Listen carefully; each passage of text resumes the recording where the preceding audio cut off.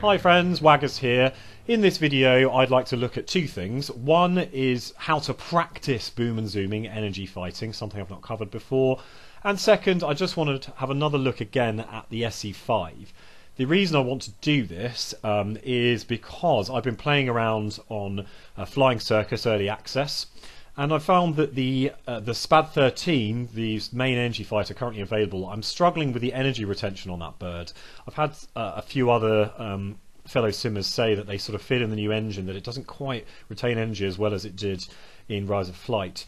And so I thought I'd just look back at the Se5, which is due to be released soon on Flying Circus.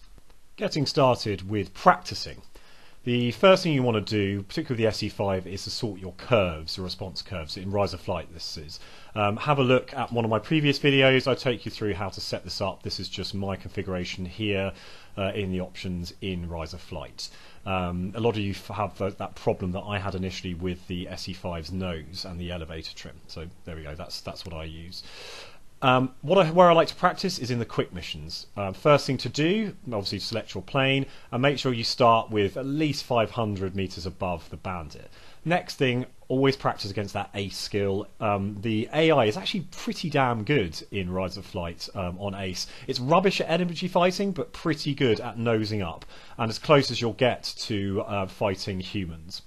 I personally think the AI in Rise of Flight is actually better than any of the other sims that I fly, including Battle of Stalingrad. One thing here, take off the bombs. I talked about this before. For some reason, by default, the Se5 is equipped with bombs. Our checklist for practicing: start above the bandit, idle your throttle, set the stabilizer to nose down, and make sure you aim on target as soon as possible. I'm just going to show you here an example of me practicing against a DR1 AI on ace. You'll see here, start above, idle that throttle, and I get guns on as soon as possible. It might seem like you've got lots of time to line up your shot, but as you accelerate down in the dive, you will accelerate very, very quickly, and you will close very quickly on the bandit.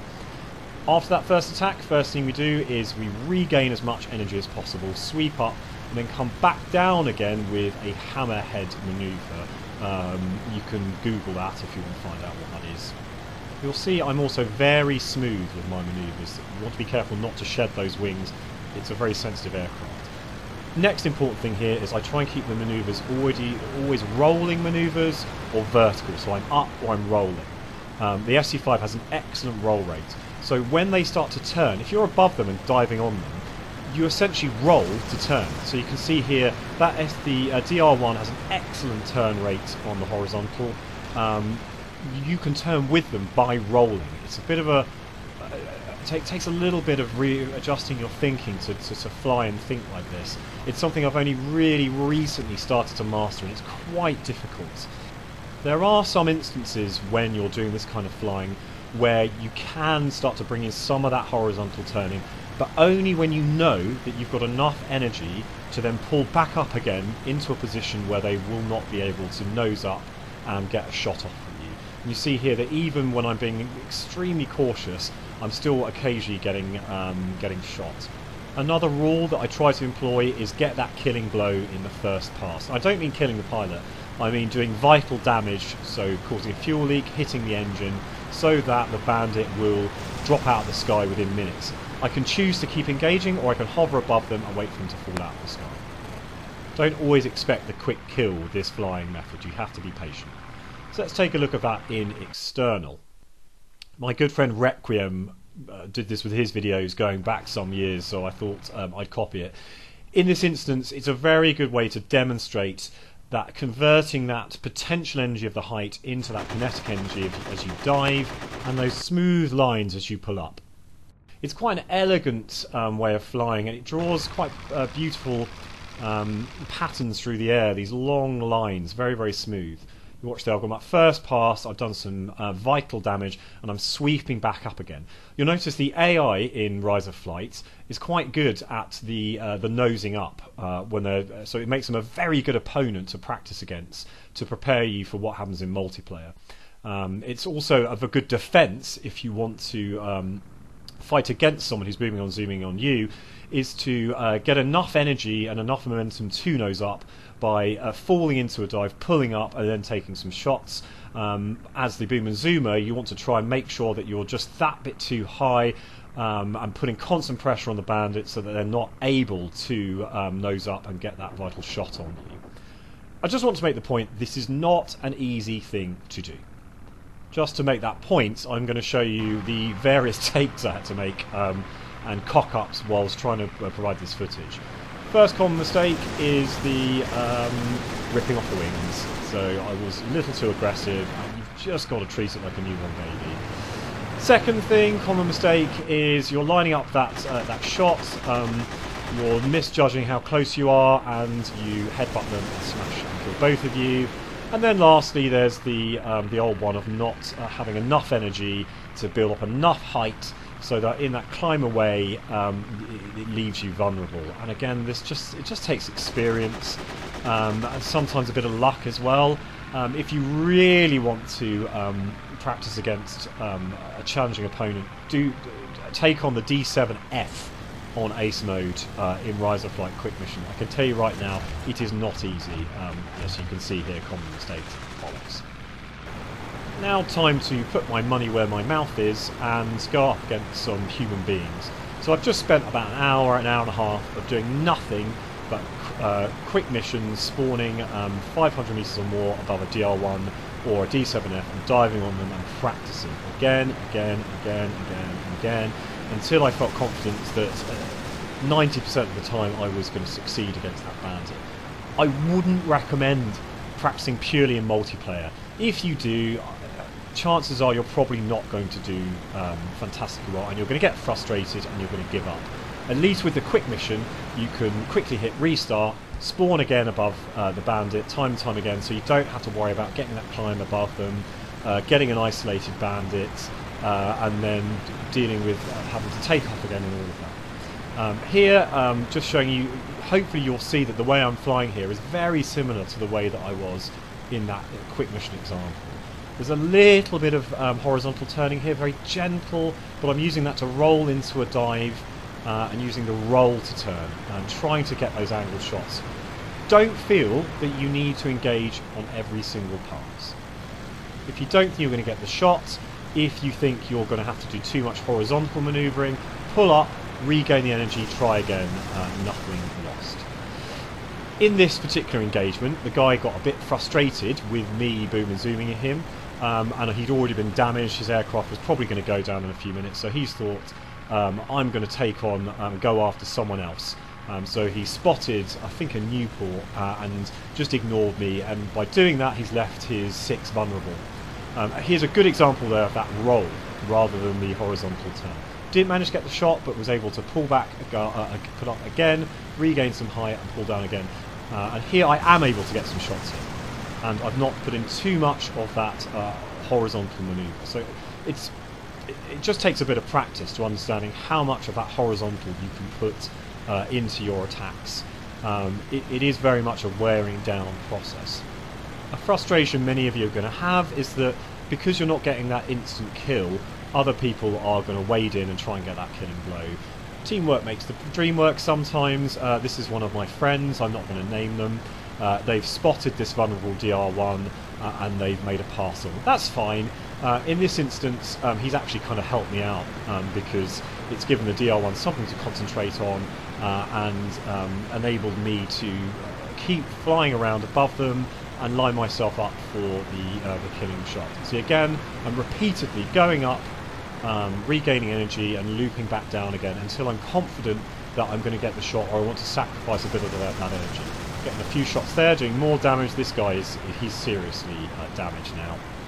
If this was earlier on in the engagement, I would probably try and stay as high above the bandit as possible, but I know that this guy is wounded. I can see the black puffs, that there's oil flying into his face right now. There's a fuel leak, so I'm feeling pretty confident that I can do a bit more horizontal manoeuvring like I was watching him do there. I don't keep on following through and burn off all of my energy. I do try and regain a bit here. I could have, if I'd seen him turning towards me, I might have been tempted to disengage. Some people call that running. it's not running, it's the fact that you've lost your advantage, it's the fact that you're a pretty easy meet for the DR1. Finally, he's given up. Maybe he was about to land, but he's flying straight, probably couldn't see anything, so I'm able to finish the poor chap off. If he was landing, I probably wouldn't have done that, but there we go, kill achieved.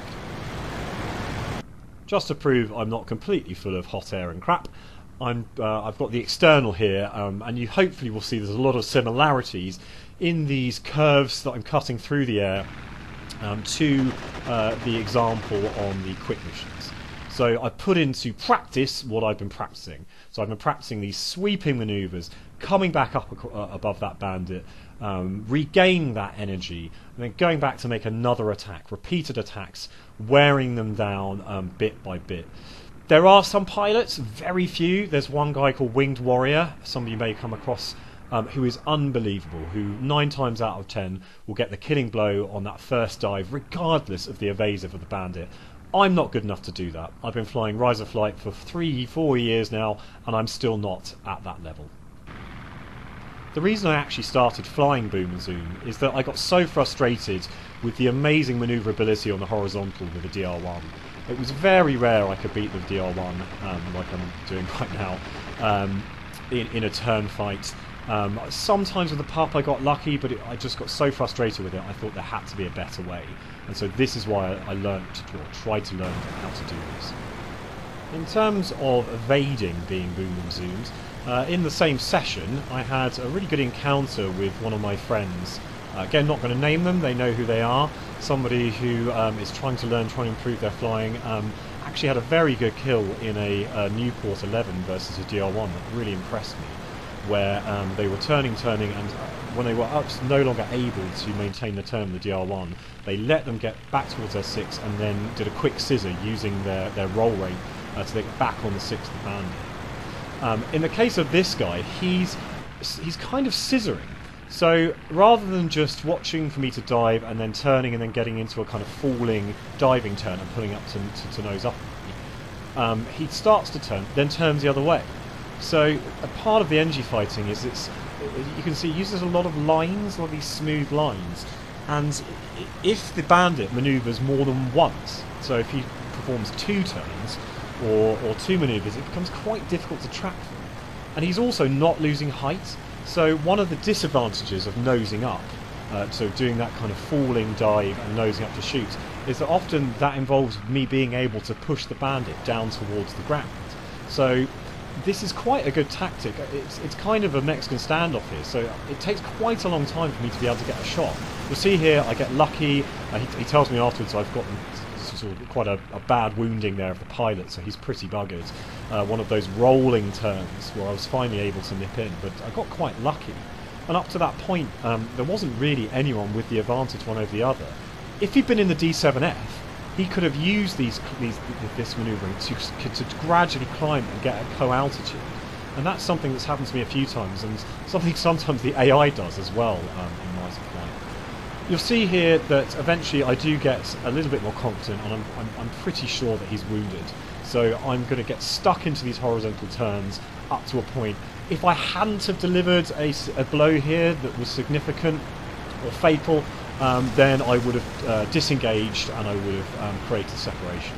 In this case, I put in some rounds where I think he said it's at stage 3 or 4 wounding where it's one-off death, so he loses control, ends up in a nosedive and isn't able to pull up out of it.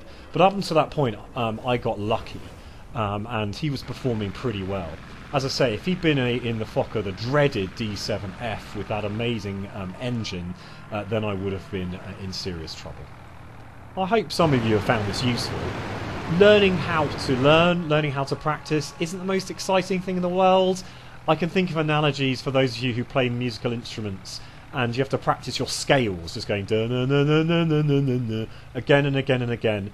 Not very exciting, but actually helps you to build the techniques that you can use when you're playing your final songs and your final pieces.